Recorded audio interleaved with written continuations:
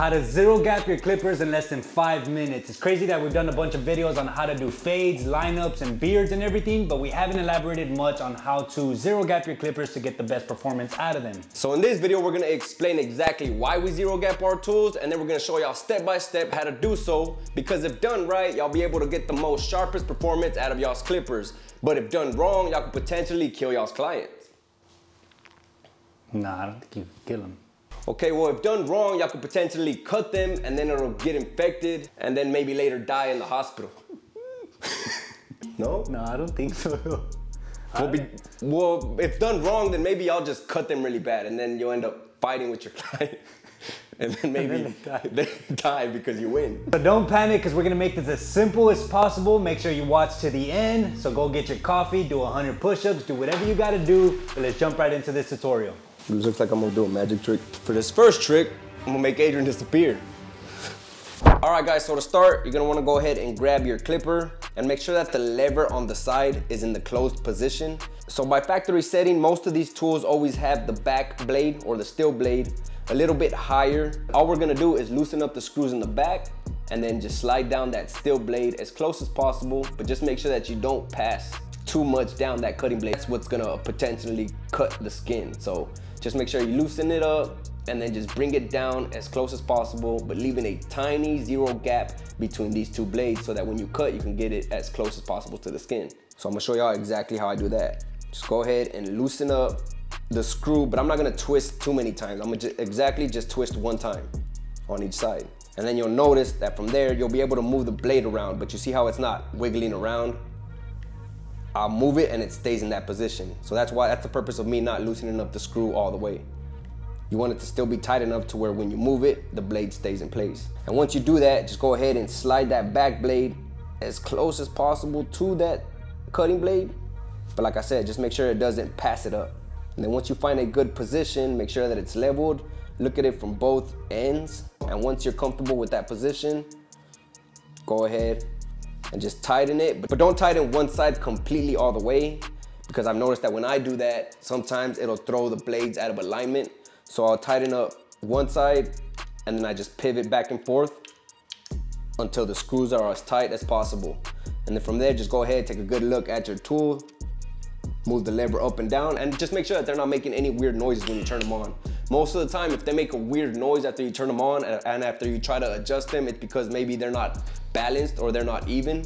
So just make sure that if they do make a noise, just go ahead, repeat the process. Loosen up the screw again, adjust and balance out, level out the blades, and then just tighten them again, pivoting from back and forth from each screw.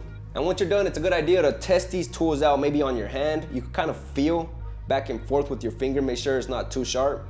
And then also go ahead and test them on the inner part of your arm just to make sure that they're not scratching or if it feels like it's cutting on your skin. If it hurts you here, most likely it's gonna hurt them if you're in their neck area. Lube them up with some clipper spray and then you're ready to go. But that's pretty much it for zero gapping your clippers. Now my brother's gonna step in and show y'all how we zero gap our trimmers. All right, guys, so thankfully enough, Babyliss has stepped it up with their equipment and provided these simple tools with their trimmers. This is gonna go right into that back part.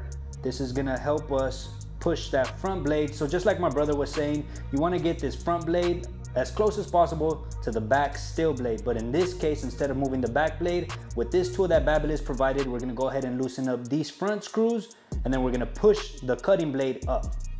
So you wanna start with one side and just loosen them up, just about half a screw or so.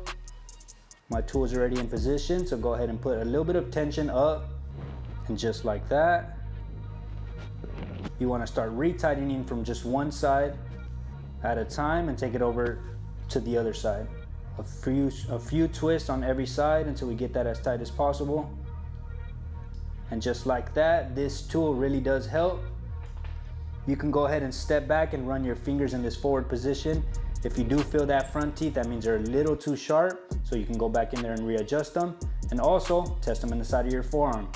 So that pretty much wraps it up on zero gapping your trimmers. Just keep in mind though that some trimmers don't have the accessibility to these front screws, so you are gonna have to adjust from the back end, just like my brother did on the cutting clipper or on the fading clipper. So that pretty much wraps it up on how to zero gap your clippers and trimmers in less than 5 minutes. Let us know down in the comments if y'all enjoy this type of content, or let us know what other type of tips y'all like to see on this channel so that we can bust it out on the next video for y'all. So with that being said, guys, my name is Adrian Baron. My name is Sergio Baron, and we're gonna catch y'all on the next video. Peace. Peace. Well, the video starts, so I don't question you. Still faded culture.